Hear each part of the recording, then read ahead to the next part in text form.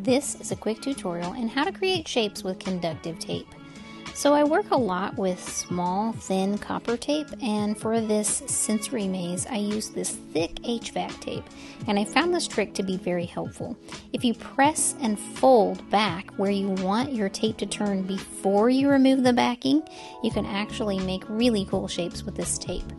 Normally you kind of pull the backing off and then fold, and that doesn't work with this tape. You'll end up tearing it. So also be really careful. The edges are very sharp in this aluminum foil tape. But if you want, you can press and fold and fold and press, and you will have beautiful curved and really interesting shapes with this method.